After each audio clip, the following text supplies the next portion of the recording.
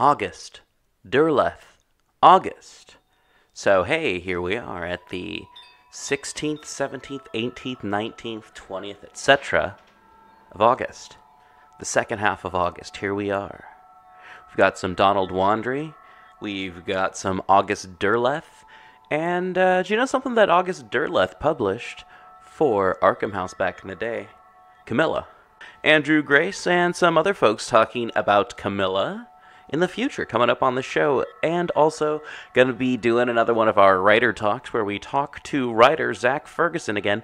You might remember him from an episode of People's Guide to the Cthulhu Mythos where he talks about Fritz Lang, and another one he talked about Ramsey Campbell way back when, and we've had him on here and there. And anyway, Zach will be joining us later this month. And thank you again for listening to Black Clock Audio Tales. I'm your host, DB Spitzer. This is a daily podcast where you get to listen to a chapter of a short story or a chapter of a horror story or Gothic story or anything like that. Folklore, one day at a time. Hear a couple of stories, 20 minutes at least, you know, something to keep you going on your commute, your flight, your travels, your daily bits and whatnot that you do to keep sane and, well, I don't know, doing dishes, or I don't know, maybe it's something you like to do when you're barbecuing like me. I like to listen to various podcasts like Ken and Robin talk about stuff in Harmontown when I'm barbecuing out in the backyard. Fun stuff. Anyway, so if you want to keep this podcast going and People's Guide to the Cthulhu Mythos and us exploring weird fiction and all that kind of fun stuff, be sure to check out pgttcm.podbean.com and become a patron. Not Patreon. We don't go with Patreon. Or you can go to paypal.me/pgttcm and donate whatever you think is going to help us keep going. If you want to do it on a regular basis, that's great. If you want to just do a one-time thing, that's cool too. And if you don't want to send us money, you just want something cool in return, go to threadless.com, look for pgttcm/ dot, I don't know which one it is, but just look for pgttcm on threadless.com and get a shirt, get a tote bag, whatever. It helps support the show and keeps us going. We've got some cool designs up right now for logos for the show. We've got Cthulhu designs, we've got various weird fiction authors and horror authors t-shirt designs, and got a new Ratfink inspired Sathagwa t-shirt up there right now. And alright, thank you so much. And remember to rate, review, subscribe wherever you rate, review, and subscribe. Carmilla by J. Sheridan Le Fanu. Read by Elizabeth Klett. Chapter 11. The Story. "With all my heart," said the General, with an effort. And after a short pause in which to arrange his subject, he commenced one of the strangest narratives I ever heard. "My dear child was looking forward with great pleasure to the visit you had been so good as to arrange for her to your charming daughter." Here he made me a gallant but melancholy bow. "In the meantime, we had an invitation to my old friend the Count Carlsfeld, whose schloss is about 6 leagues to the other side of Karnstein. It was to attend the series of fêtes which, you remember, were given by him in honor of his illustrious visitor, the Grand Duke Charles." "Yes, and very splendid, I believe they were," said my father. "Princely. But then his hospitalities are quite regal. He has Aladdin's lamp. The night from which my sorrow dates was devoted to a magnificent masquerade. The grounds were thrown open, the trees hung with colored lamps. There was such a display of fireworks as Paris itself had never witnessed. And such music. Music, you know, is my weakness. Such ravishing music. The finest instrumental band, perhaps, in the world, and the finest singers who could be collected from all the great operas in Europe. As you wandered through these fantastically illuminated grounds, the moon-lighted chateau throwing a rosy light from its long rows of windows, you would suddenly hear these ravishing voices stealing from the silence of some grove, or rising from boats upon the lake.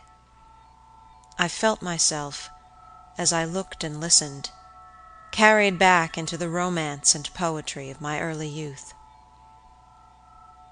When the fireworks were ended, and the ball beginning, we returned to the noble suite of rooms that were thrown open to the dancers. A masked ball, you know, is a beautiful sight, but so brilliant a spectacle of the kind I never saw before. It was a very aristocratic assembly. I was myself almost the only nobody present. My dear child was looking quite beautiful. She wore no mask. Her excitement and delight added an unspeakable charm to her features, always lovely. I remarked a young lady, dressed magnificently, but wearing a mask, who appeared to me to be observing my ward with extraordinary interest. I had seen her, earlier in the evening, in the great hall, and again for a few minutes walking near us, on the terrace under the castle windows, similarly employed. A lady, also masked, richly and gravely dressed, and with a stately air like a person of rank, accompanied her as a chaperon.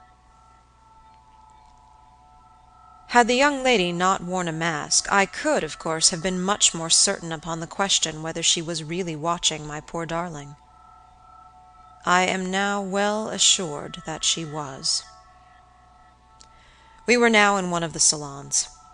My poor dear child had been dancing, and was resting a little in one of the chairs near the door. I was standing near. The two ladies I have mentioned had approached, and the younger took the chair next my ward, while her companion stood by me, and for a little time addressed herself, in low tone, to her charge. Availing herself of the privilege of her mask, she turned to me, and, in the tone of an old friend, and calling me by name, opened a conversation with me, which piqued my curiosity a good deal. She referred to many scenes where she had met me, at court and at distinguished houses. She alluded to little incidents which I had long ceased to think of, but which, I found, had only lain in abeyance in my memory, for they instantly started into life at her touch. I became more and more curious to ascertain who she was every moment. She parried my attempts to discover very adroitly and pleasantly. The knowledge she showed of many passages in my life seemed to me all but unaccountable, and she appeared to take a not unnatural pleasure in foiling my curiosity, and in seeing me flounder in my eager perplexity from one conjecture to another. In the meantime, the young lady, whom her mother called by the odd name of Millarca, when she once or twice addressed her, had, with the same ease and grace, got into conversation with my ward. She introduced herself by saying that her mother was a very old acquaintance of mine. She spoke of the agreeable audacity which a mask rendered practicable. She talked like a friend. She admired her dress, and insinuated very prettily her admiration of her beauty. She amused her with laughing criticisms upon the people who crowded the ballroom, and laughed at my poor child's fun. She was very witty and lively when she pleased, and after a time they had grown very good friends, and the young stranger lowered her mask, displaying a remarkably beautiful face. I had never seen it before, neither had my dear child. But though it was new to us, the features were so engaging, as well as lovely, that it was impossible not to feel the attraction powerfully. My poor girl did so. I never saw anyone more taken with another at first sight, unless, indeed, it was the stranger herself, who seemed quite to have lost her heart to her. In the meantime, availing myself of the license of a masquerade, I put not a few questions to the elder lady. "You have puzzled me utterly," I said, laughing. "Is that not enough? Won't you now consent to stand on equal terms, and do me the kindness to remove your mask?" "Can any request be more unreasonable?" she replied. "Ask a lady to yield an advantage. Besides, how do you know you should recognize me? Years make changes." "As you see," I said, with a bow, and I suppose a rather melancholy little laugh. "As philosophers tell us," she said. "And how do you know that a sight of my face would help you?" "I should take chance for that," I answered. "It is vain trying to make yourself out an old woman. Your figure betrays you." "Years, nevertheless, have passed since I saw you. Rather since you saw me, for that is what I am considering. Millarca, there, is my daughter. I cannot then be young, even in the opinion of people whom time has taught to be indulgent, and I may not like to be compared with what you remember me. You have no mask to remove. You can offer me nothing in exchange. My petition is to your pity to remove it, and mine to yours to let it stay where it is," she replied. "Well, then, at least you will tell me whether you are French or German. You speak both languages so perfectly."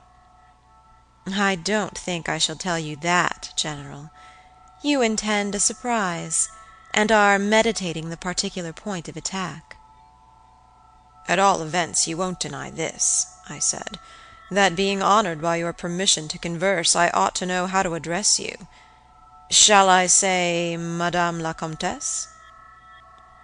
She laughed, and she would no doubt have met me with another evasion, if indeed I can treat any occurrence in an interview every circumstance of which was prearranged, as I now believe, with the profoundest cunning, as liable to be modified by accident. "As to that," she began, but she was interrupted, almost as she opened her lips, by a gentleman, dressed in black, who looked particularly elegant and distinguished, with this drawback, that his face was the most deadly pale I ever saw, except in death. He was in no masquerade, in the plain evening dress of a gentleman, and he said, without a smile, but with a courtly and unusually low bow, "Will Madame la Comtesse permit me to say a very few words which may interest her?" The lady turned quickly to him, and touched her lip in a token of silence. She then said to me, "Keep my place for me, General. I shall return when I have said a few words." And with this injunction, playfully given, she walked a little aside with the gentleman in black, and talked for some minutes, apparently very earnestly. They then walked away slowly together in the crowd, and I lost them for some minutes.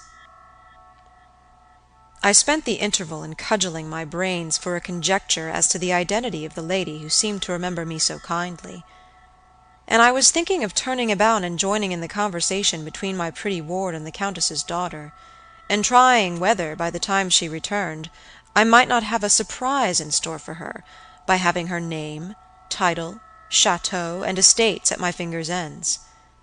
But at this moment she returned, accompanied by the pale man in black, who said, "I shall return, and inform Madame la Comtesse when her carriage is at the door." He withdrew with a bow.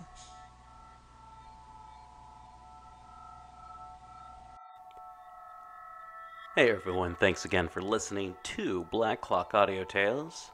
And remember to rate, review, and subscribe to the show wherever you rate, review, and subscribe. Help support the show so that we don't have to have advertisements from other people, or even us even, by going to pgttcm.threadless.com and picking up a t-shirt or two, or you can always go to paypal.me/pgttcm and donating a couple of dollars, or going to pgttcm.podbean.com and joining our patron program.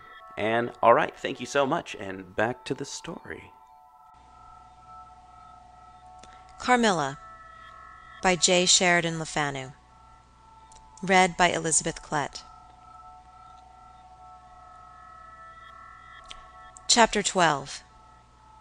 A Petition. "Then we are to lose Madame la Comtesse, but I hope for only a few hours," I said, with a low bow. "It may be that only, or it may be a few weeks. It was very unlucky his speaking to me just now as he did. Do you now know me?" I assured her I did not. "You shall know me," she said, "but not at present. We are older and better friends than perhaps you suspect. I cannot yet declare myself. I shall in 3 weeks pass your beautiful Schloss, about which I have been making enquiries. I shall then look in upon you for an hour or two, and renew a friendship which I never think of without 1,000 pleasant recollections. This moment a piece of news has reached me like a thunderbolt. I must set out now, and travel by a devious route, nearly 100 miles, with all the dispatch that I can possibly make. My perplexities multiply. I am only deterred by the compulsory reserve I practice as to my name from making a very singular request of you. My poor child has not quite recovered her strength. Her horse fell with her, at a hunt which she had ridden out to witness. Her nerves have not yet recovered the shock, and our physician says that she must on no account exert herself for some time to come. We came here, in consequence, by very easy stages, hardly 6 leagues a day. I must now travel day and night, on a mission of life and death, a mission the critical and momentous nature of which I shall be able to explain to you when we meet, as I hope we shall, in a few weeks, without the necessity of any concealment."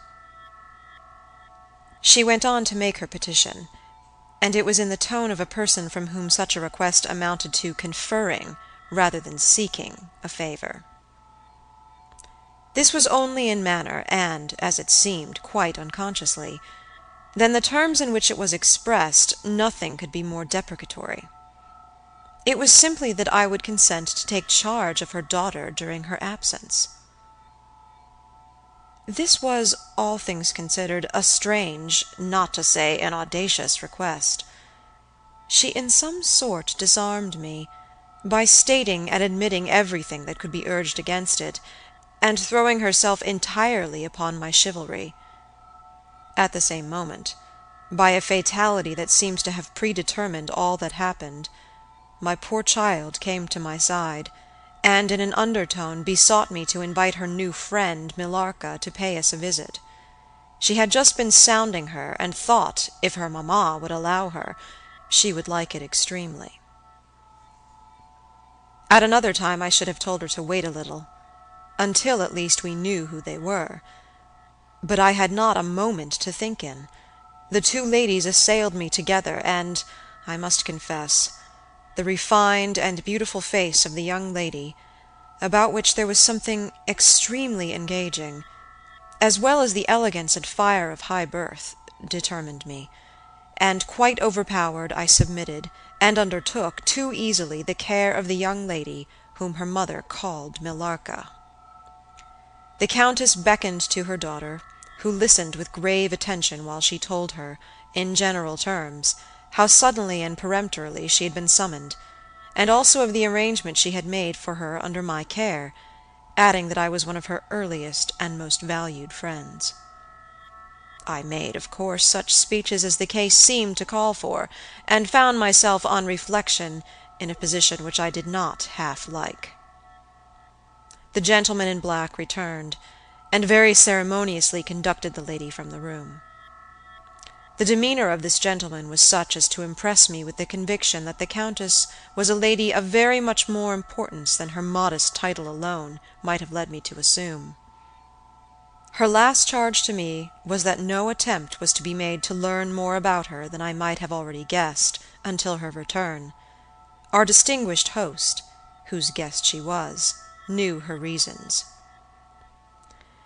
"But here," she said, "neither I nor my daughter could safely remain for more than a day.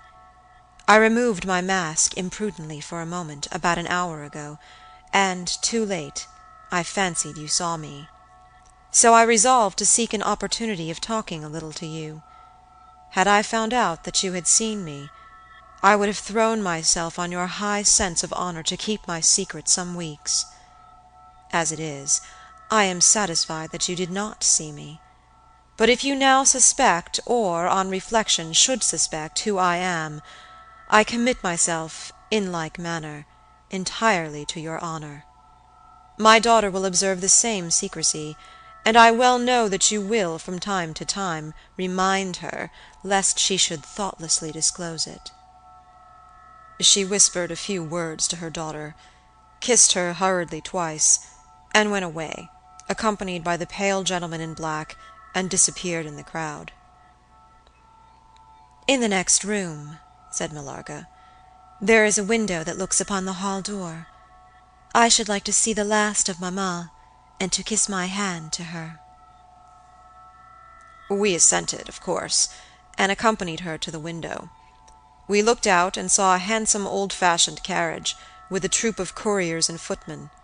We saw the slim figure of the pale gentleman in black, as he held a thick velvet cloak, and placed it about her shoulders and threw the hood over her head. She nodded to him, and just touched his hand with hers. He bowed low repeatedly as the door closed, and the carriage began to move. "She is gone," said Millarca, with a sigh.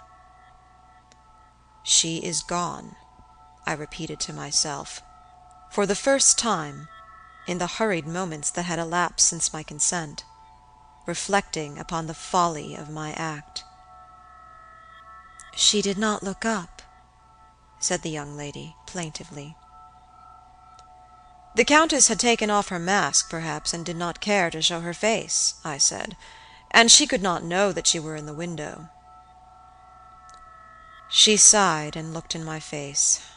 She was so beautiful that I relented. I was sorry I had for a moment repented of my hospitality, and I determined to make her amends for the unavowed churlishness of my reception. The young lady, replacing her mask, joined my ward in persuading me to return to the grounds, where the concert was soon to be renewed. We did so, and walked up and down the terrace that lies under the castle windows.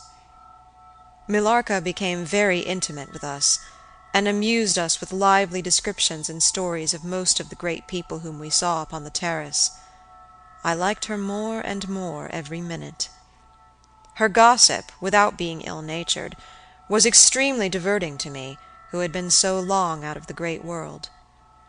I thought what life she would give to our sometimes lonely evenings at home. This ball was not over until the morning sun had almost reached the horizon.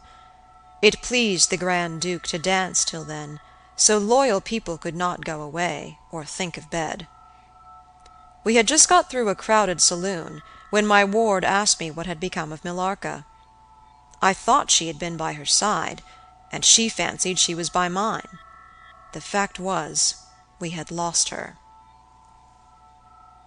All my efforts to find her were in vain. I feared that she had mistaken, in the confusion of a momentary separation from us, other people for her new friends, and had possibly pursued and lost them in the extensive grounds which were thrown open to us. Now, in its full force, I recognized a new folly in my having undertaken the charge of a young lady without so much as knowing her name, and fettered as I was by promises, of the reasons for imposing which I knew nothing, I could not even point my inquiries by saying that the missing young lady was the daughter of the Countess who had taken her departure a few hours before. Morning broke. It was clear daylight before I gave up my search. It was not till near 2 o'clock next day that we heard anything of my missing charge. At about that time a servant knocked at my niece's door, to say that he had been earnestly requested by a young lady, who appeared to be in great distress, to make out where she could find the General Baron Spielsdorf, and the young lady his daughter, in whose charge she had been left by her mother.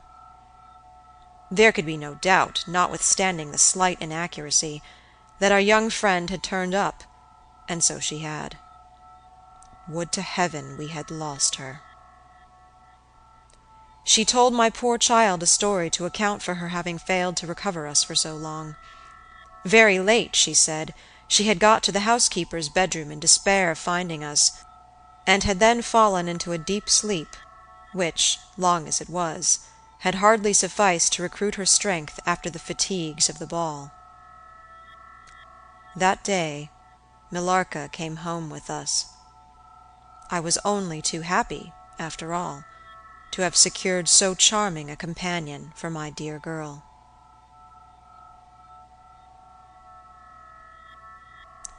End of chapter 12.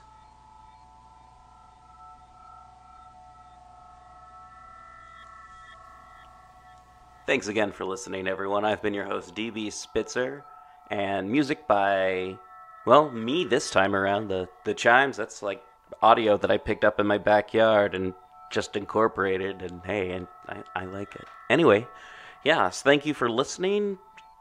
Join us tomorrow when we have more of this. So it's either another story or a chapter of Carmilla or a couple chapters of Carmilla, or it's someone talking about Carmilla. Maybe it's writer Zach Ferguson. Who knows? All right, this is August Derleth August. And thank you so much. This is People's Guide to the Cthulhu Mythos. I mean, Black Clock Audio Tales. People's Guide to the Cthulhu Mythos is our Cthulhu-themed show that happens the last Tuesday of the month. And all right, thank you so much. And thank you for listening. Tell your friends about it and help us grow as a show. All right, thank you so much. Have a good day.